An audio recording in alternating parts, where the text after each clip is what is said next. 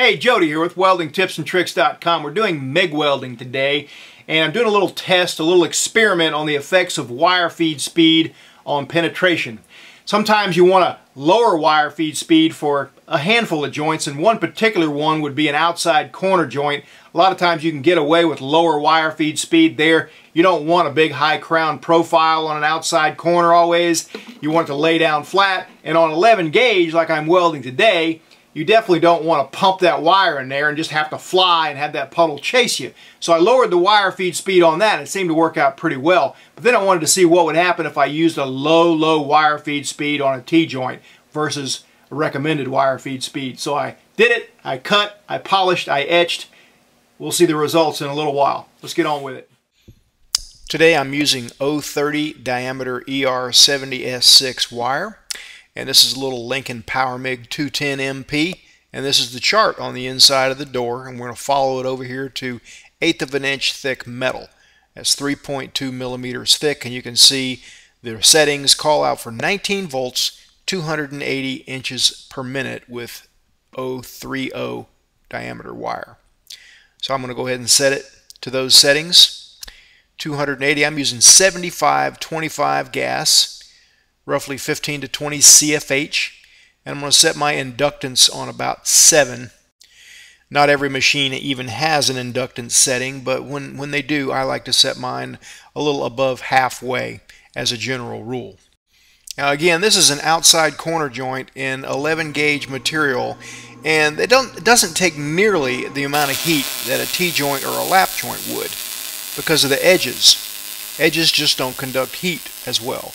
So to set this thing as it calls for 1/8 inch metal means that I am cooking along, and really the puddle is almost chasing me, and if I'm not careful, if I go a little bit slow, it just gets out of hand. It piles up, and it's hard to see where I'm going. Actually, I'm trying to go so fast to not pile up. So the first one I did at 280 inches a minute. I guess it started off okay, but it got a little squirrely on me toward the end. I wasn't able to keep up the travel speed even like I should have. So I'm going to try one much lower wire feed speed. I never weld with this lower wire feed speed. You can hear the sound of this puddle just rattling. Like I said, when I hear that sound, I'm trained to crank up the wire feed speed, but I'm trying to keep an open mind here. I see a lot of welds posted here and there on forums and on Instagram where the ripples are just like stacked like dimes, and I'm thinking that looks like they use a lot lower wire feed speed than what I'm accustomed to. So I'm doing some experimenting here, seeing how that works out. And for an outside corner on 1/8 inch thick metal, actually dropping the wire feed speed may not be a bad idea. Slowing that travel speed down helped with the penetration a lot. It just didn't seem right either way. The sound of that arc just didn't seem right to me. All right, we're going to do a T-joint now with 180 inches a minute, but 20 volts. So still a lot lower wire feed speed than is recommended. A lot lower than what I would use. And listening to it just putter along here, I definitely think it's not enough for a T-joint. Looks cold, doesn't it? It's weird how when I film arcs like this, looking from this angle, it looks a lot colder than it actually is. But this is not good. This low wire feed speed doesn't give you any punch. There's no arc force. It's just not driving in there. It's just kind of puttering along. And while it was good on an outside corner for a T-joint, which takes a lot more heat, it's just not doing really well. Doesn't look good either. Let's crank it up now. I'm going to leave the voltage alone and go up to 280 inches a minute. And remember, the settings call for 19 volts and 280 inches a minute. And a lot of times I'll raise the voltage a little or drop the wire feed speed down a little. The charts on welders seem to always be a little high on wire feed speed. Now this is much better. Much faster travel speed. It's punching in a little bit better, like the sound a lot better. Just looks like it's penetrating more. Actually less spatter too. a little bit different angle. This actually looks like I'm pushing it, but it's actually more like straight on. 90 degrees, just the camera's at a different angle.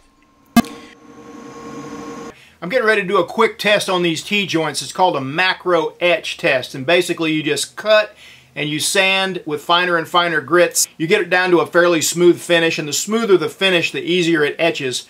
You can etch it with something as mild as Loctite rust remover. It's got phosphoric acid in it. It takes about 30 seconds to a minute to bring out the weld nugget, but this works. Now I've got something a little stronger here that I got years ago, and it's a funny story. This is a passivation solution for stainless steel. I took this stuff on a plane back around 1990 or 91 before inspections and security got so strict on airplanes. A booth at FabTech was handing out 6-pack samples of acid solutions like this, and I took one, took it on the plane. They said, "What is this?" I said, "That's just passivation solution for stainless steel." No problem, hop on. No big deal. Crazy to think about that. Now this stuff will etch really quickly, but there's no need in the hazards. Just wait a few seconds, use the Loctite rust remover. I've also heard that concrete etching solution also will work to etch carbon steel really well. So we're going to etch this in just a second and check for penetration. I've got a swag portaband stand here, and I'm going to cut it right down the middle, put it in a little drill press type vise, and start off with a 100 grit sanding disc here, and then I'll go to a red Rolock type disc, and that's really as fine as I'm going to go today. It helps if you go as fine as you can, but this is fine enough to do what we want to do today. I've got a little Q-tip here, some of that passivation solution, and it brings out the weld profile. And if I've got a little flashlight on it here, that helps a lot to play a light from different angles. So you can see where I've got the arrow pointed there. That's the one with the low wire feed speed and a considerable amount of lack of fusion there. That straight line indicates lack of fusion. One on the left was 280 inches a minute and got a really good penetration profile. All right, well that does it for this week. Thanks very much for watching. Thanks for your time. I really appreciate it. See you next time.